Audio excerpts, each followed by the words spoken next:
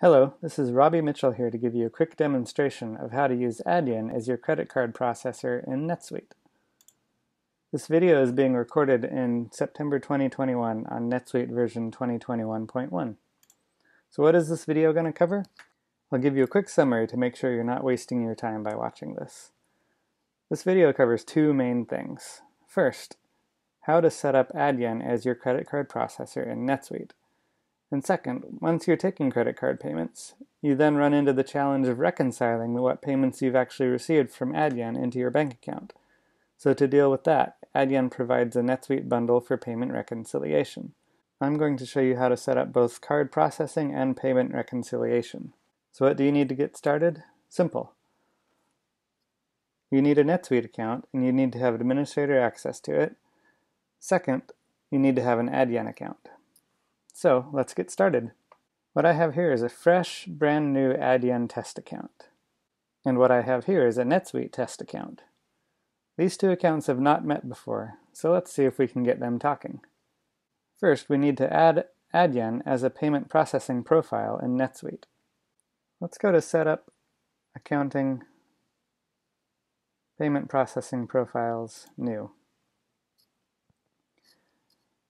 Now, if you're like me and you haven't used Adyen in this account before, you'll have to install the plugin first. But let's pause for a second so I can show you where to find the documentation for this process. Let's take a look here at docs.adyen.com. In the menu on the left, click on Plugins, and then click on NetSuite. Now click Set up Adyen Customer Center. Okay, great. Now we can follow these steps to make sure we're doing this correctly. One of the Adyen bundle requirements is that you have NetSuite's chargeback workflow bundle installed already, so let's do that first. So in NetSuite, we'll go to Customization, Suite Bundler, Search and Install Bundles. Let's search for chargeback workflow. Here it is. So we'll go ahead and install this. On this next screen, go ahead and click Install Bundle, and OK. This part usually takes a few minutes. Okay, that bundle's installed. So that's step 1 complete. Now step 2 is installing the Adyen Suite Payments bundle. So let's install that now in NetSuite. The bundle we want here is the Adyen Payments bundle for NetSuite.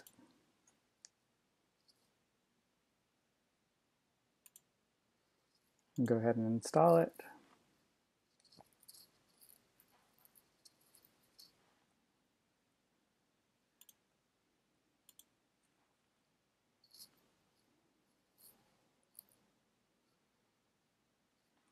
Again, this part will probably take a few minutes.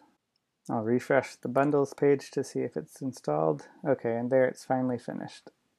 Okay, so now that the bundle is installed, we can come back to creating the payment processing profile. So back to Setup, Accounting, Payment Processing Profiles, New. So now next to Adyen, I should have the Enable and New option. So I'll go ahead and click that. Now most of this is self-explanatory, but I'm going to bring up the directions next to this so we can see what we're doing. So back on the Adyen instructions page, let's click on this Create a Payment Processing Profile link here. Now most of this is pretty self-explanatory. We don't need to select a website. We can enter in a name. For the name of the payment processing profile, I'm just going to enter in Adyen. I do need to select my subsidiary. For currencies, I'm just going to leave it on US dollar for now. One thing I'm going to do here is set mine to test mode, since I'm not processing any real payments in this account. You might do this also if you're in your sandbox environment initially. Now the first tricky part here is the authentication credentials section. The documentation says that this needs to be our web services user, so let's find that in our Adyen account.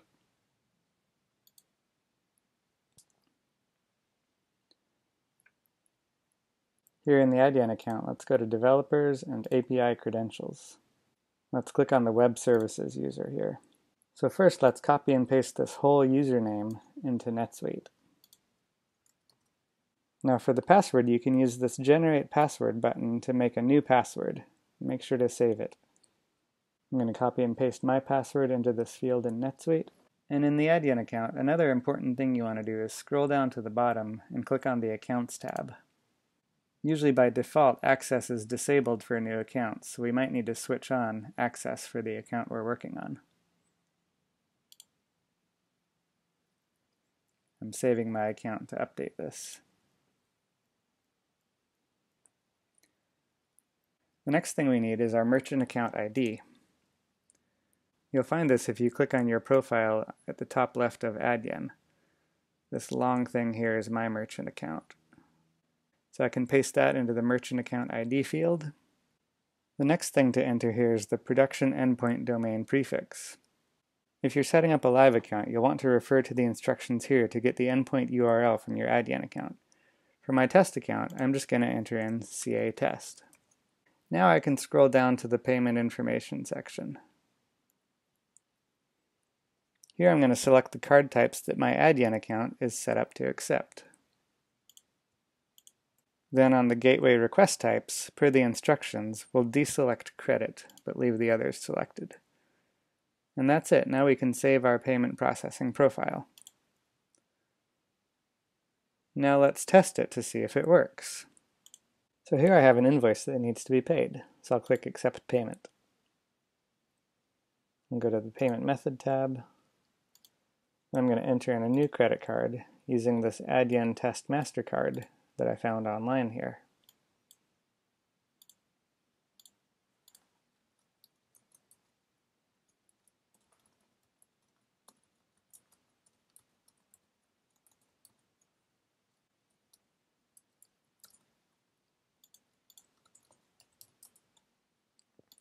So now I'll go ahead and save the card.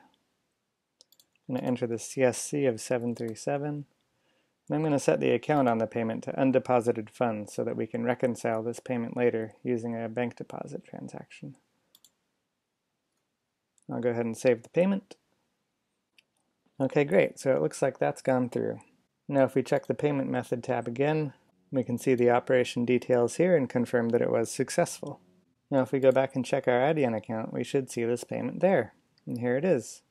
Okay, so part 1 is done here. We are now successfully connected with Adyen for card payment processing. So now we're going to look at how to reconcile these payments. We'll start by installing the other Adyen bundle for bank deposit reconciliation. So I'll go to Customization, Suite Bundler, Search and Install Bundles. I'll type in Adyen. And here's the Adyen Bank Deposit Reconciliation Bundle. Go ahead and install this. Again, this should probably take a couple of minutes. Okay, once that's installed, let's start by downloading the documentation file. This may help with the setup process.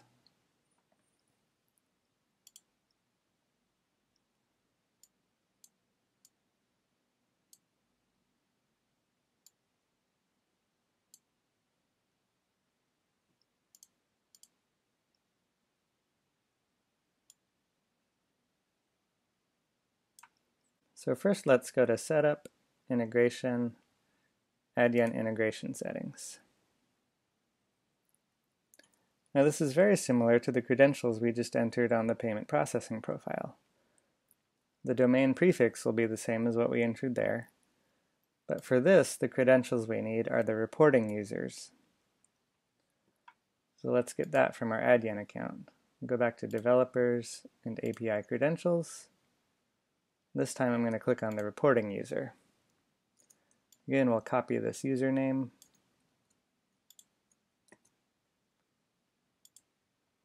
And then you'll probably need to generate a password for your reporting user. And again, let's make sure that the account is enabled for this. It's not, so I'll go ahead and enable that now. Click Save. Okay, so I pasted in my password and saved this. And there's one more thing I want to show you back in Adyen. You'll hear me say SDR a lot here, and it stands for Settlement Detail Report. This is the daily report that Adyen outputs that specifies which transactions have settled into your bank account. And what we want to do here in our Adyen settings is ensure that these reports are set to be generated automatically. So let's go to the Reports menu and scroll down to Settlement Details. And let's click on Automatic Generation and switch that on. I'm going to refresh this page just to make sure. So it looks like it's enabled now, so that's great. So back in NetSuite, the next thing we need to do is set up our SDR profile record. To do that, we'll go to Transactions, Bank, Adyen SDR Profile, New.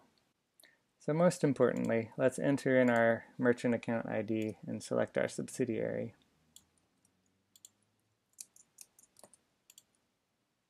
Next, the deposit account is the bank account that your Adyen account will be settling to.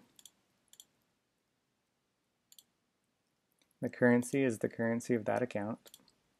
Next, we have the invoice correction account. I don't think I've ever seen this get used in real life, but my understanding is that it would be used if there was a mistake in your Adyen invoice. So I have a GL account for credit card processing expenses, and I'm going to use that here. Same goes for the commission, markup, scheme, interchange, and fee accounts.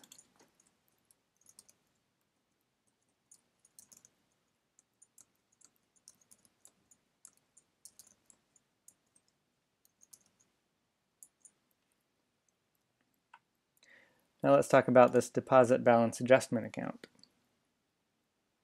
If you've worked with Adyen, you know that they always hold back some money as a deposit, perhaps in case you go out of business tomorrow and they need to refund people back for you.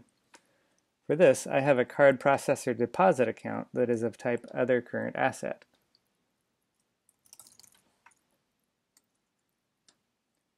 And for this FX adjustment account, I'll use the Rounding Gain Loss account.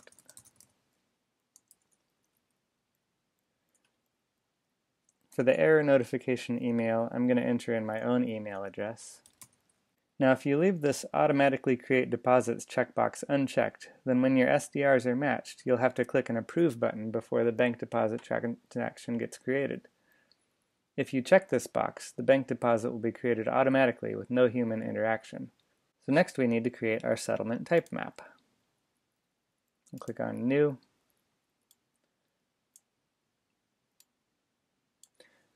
For the name, I'm just going to enter default. This record controls details about how transactions are matched. You usually won't need to change anything here, but it's good to know it exists in case something goes wrong. For now, let's save it as it is, and then save our Adyen SDR profile. And that's the setup process done. Now to test this, we just need to wait until Adyen settles the payment that we processed a little while ago. And that's the one thing I can't demonstrate real time here. In my experience, the settlement seems to happen right around 4 p.m. Pacific time. So I'm going to pause this recording and I'll come back to it later to show you the rest. Okay, it's later. And let's check to see if our Adyen settlement detail report is here now. Here it is. And I'll mention that for some reason it actually took 2 days for this one to be created. I think maybe I missed the time cutoff with the payment we did on Wednesday. So let's take a look at it. So in the detail lines is where you'll see the details of the transactions that were processed. So this top line here is the payment that I processed the other day. I'll also briefly mention how and when this record was created. If we look at the system notes, we see that this record was created at 6:47 p.m. yesterday evening. What we have is a scheduled script that runs every evening that pulls Adyen for any new settlement detail reports.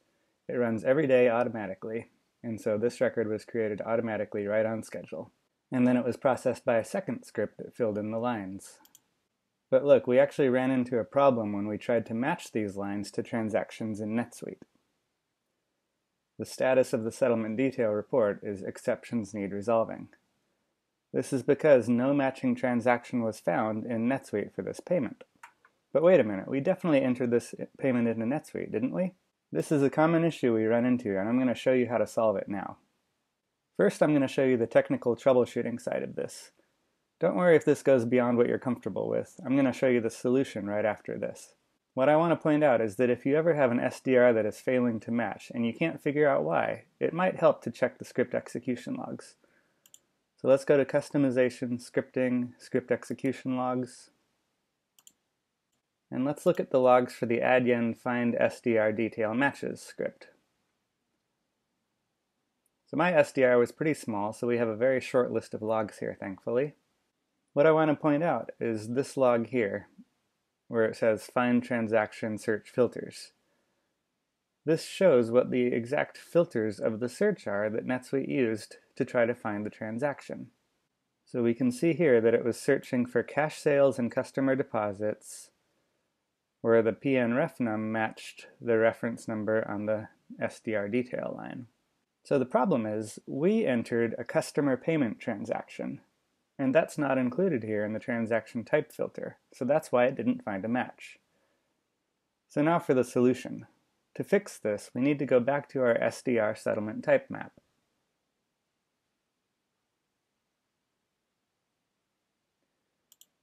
We can find this on our SDR profile record here. So this first settled field controls which saved search is used to do transaction matching. So let's take a look at this saved search.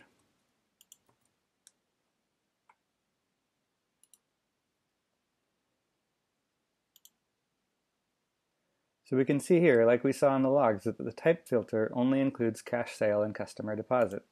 So I'm just going to edit this and add in customer payments as well, which are just called payments in the list here.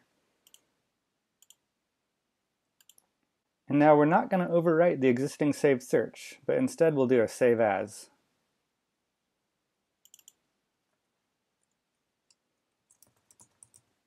This is because if you were to just overwrite the search that comes with the bundle, the next time you update the bundle, your changes would be overwritten.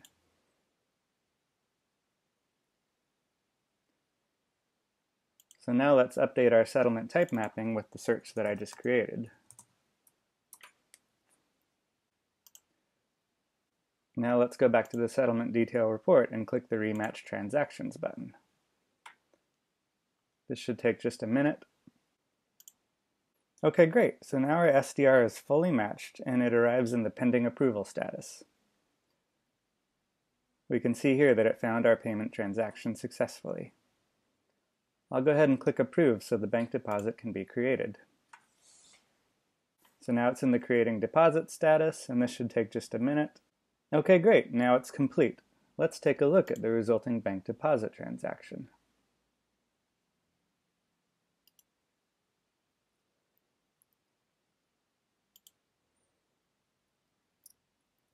And here it is. This shows the NetSuite transactions from the SDR are now deposited in my bank account. And that's it, we're done. Now we can sit back and let the scripts run on their own schedule. I know setting this thing up isn't that much fun, but now that it's done, everything should just run automatically every day, and I only have to manage any exceptions that arise. To do that, I'll quickly show just how to add a list of settlement detail reports to your home dashboard. If it's your job to keep an eye on these, it's worth having it here. I'm going to click Personalize. I'm going to add a list. Click Setup. We'll do Adyen Settlement Detail Reports, and we don't need to allow inline editing, so let's save that. And here's our list. So now every day when I come in, I should see the latest Adyen Settlement Detail Reports here. And hopefully the status will be complete after it's been approved.